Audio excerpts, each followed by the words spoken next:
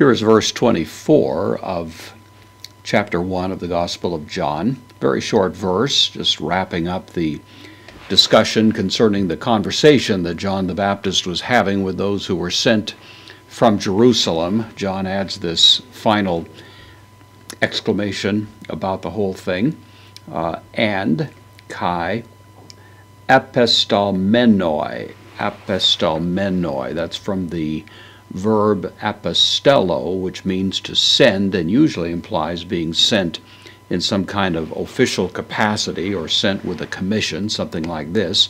This is a participle.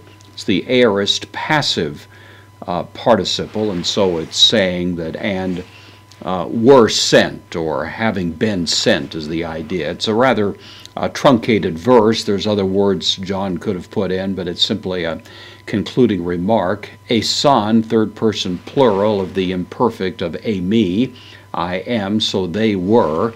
So we put it together, and they were sent, or having been sent. Ek, out of, the preposition takes the genitive. Ek ton, the Pharisaion, the Pharisees, of course, our English word virtually the same as that Greek word. And so it's a concluding remark now. These people who had come from Jerusalem, who were interrogating John, who were attempting to nail down his identity, and who apparently were, at least to some degree, doing so with a bit of a hostile attitude, at least subtly we gather that.